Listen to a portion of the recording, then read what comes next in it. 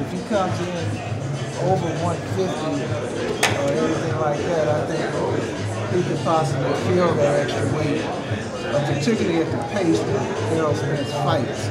It's not going to be a pace where it's going to be a pace where he's going to be active 3 minutes of every round. And it's just like the Canelo fight with Khan. There was no lull in the action, so I could see that the extra weight that Khan was carrying actually began to affect him. I think 6 rounds reaction and speed wasn't as well, and he became more and more stationary. So that's one thing you have to be leery of and wary of. That extra weight that he's not used to fighting could be a negative factor. Yeah, because when it was Andre, I think he took 3 or 4 fights at 75 to get used to the weight. You have to acclimate to that weight. You assess what you're walking around at, and then you always keep a record of where he's doing his best sparring in camp. You know, if he's fighting at 135, his best sparring sessions might be 142, 141. Oh. So I would say that he should come in close to his best sparring weight as opposed to outwinning, because the extra weight is not going to turn over the strength. You're not going to be stronger than Spence. Even though you have the extra weight and the extra muscle, that's a 3-month period that you put this on. It's not over the years. You haven't had time for your body to really truly acclimate to it. So I think the closer he comes to his best sparring weight, maybe coming in, maybe not just weighing in at 47, but actually being as light as possible and to use the speed that he has to overcome the size to fit. Even if you weigh the same, the outside, because it's not a natural weight for you. So I think that's where you have to be careful, not to come in too heavy to try to match Errol weight pound for pound. To go to the best fight weight, the best sparring weight for him. So with that being said, would you be significantly surprised if Mikey wins the fight? Is that a big upset in your mind? Of course. It's a real big upset. I think anybody in boxing would say that. I mean, I don't think there's nobody in there that there's nobody in this area right here that can confidently go and put $1,000. Okay, go put $1,000 on Mike right now with no odds, just a straight $1,000. You seriously think about it, you know, because it's not that he can't do it. It's just that you haven't seen him under those circumstances. You haven't seen him exposed to that type of fight, a rugged fight. I'm sure he's gonna land his share of punches. I'm sure his IQ is gonna come into focus. But that constant pressure that makes you redirect your IQ, it makes you have to reassess the situation, that constant pressure, and just being hit on, where you have to say, man, if he catches me clean with this, I could be hurt, you know. So it's a mental fight. He's got to be mentally in tune every second of every round. He's got to know when and when not to. And but it's a fight. Anything can happen, and he believes in himself. And that's the first and foremost, the most crucial thing. He believes in himself. So belief can go a long way in a fight. And I would advise Errol not to take the fight lightly. I think he is. I think he's taking it serious because anybody is challenging him. And you can't afford to lose this fight, so I'm sure he's going to get the best condition. Lastly, Virgil, Canelo Jacobs. I know Danny's been, I believe he's been in Northern California in your gym in the past. How does he beat Canelo? Do you think he beats Canelo on the night of? It's a very interesting fight. I think right now, going into the fight, it's a 50-50 fight. I think that the camps progress and get closer and closer to the fights. Hey, El. Hey, Virg, how you doing, baby? Good seeing you. Good seeing you. Be able to give a better assessment.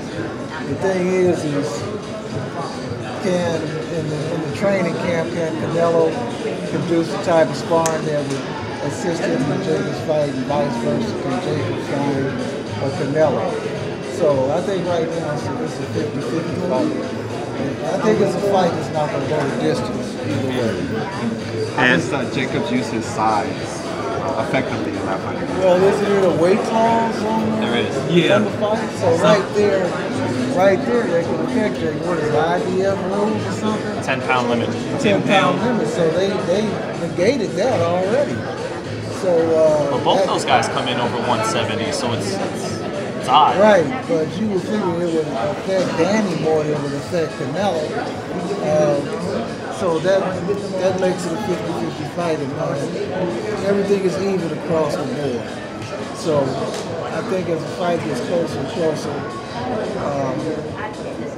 and the training camps kind of let out what's going on, I think that'll give an indication whose favor should be favored to win. Jay Prince said last week in Texas that Andre Ward beats every heavyweight. I don't know if you heard that, but what's your take on Andre Ward at the heavyweight if he were to come back? What will be his stepping to get to a Deontay Wilder or an Anthony Joshua? How would you move him? That'll be, well, he doesn't have belt. That'll be hard for me actually to answer because it's not going to happen. Okay. So it would be hard to answer. But I would give him a good chance. The thing is, he knows how to fight tall fighters. He did in the Olympics, everybody was 6'6", 6'5", but it wasn't in the pro game. I mean, that's a lot of odds, mass, and everything to overcome. So it would take a lot of luck, and the stars in his favor that night. So, but I couldn't answer right now. Virgil, let me ask you a question. Should Khan get past Crawford? Who do you guys want next? And also, would you be interested in a Pacquiao fight down the line? Because that's a fight people was intrigued about. Would you still be interested in fighting a 40-year-old Pacquiao, or you would like to go against the Spences and the Porters and those type of guys? So, I'm sure that if he was past his fight, that Pacquiao fight is a fight.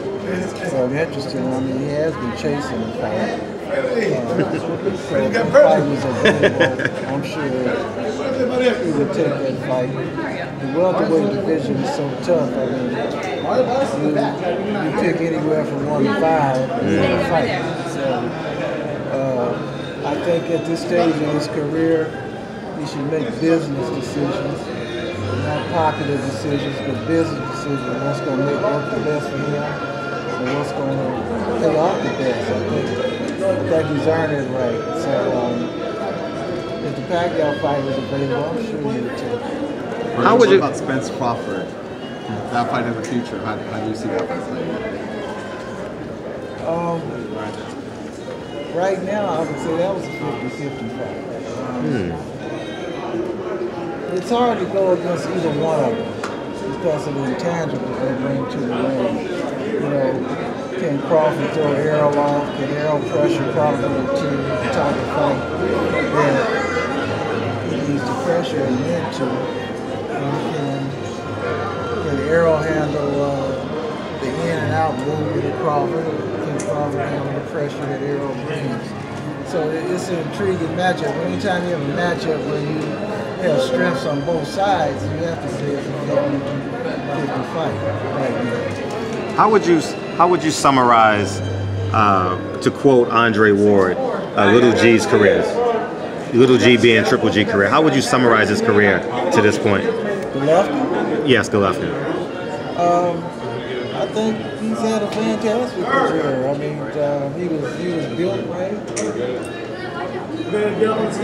Oh, okay. All right, thanks, Virgil. Thank you, Virgil. Thank you, Virgil. Thank you.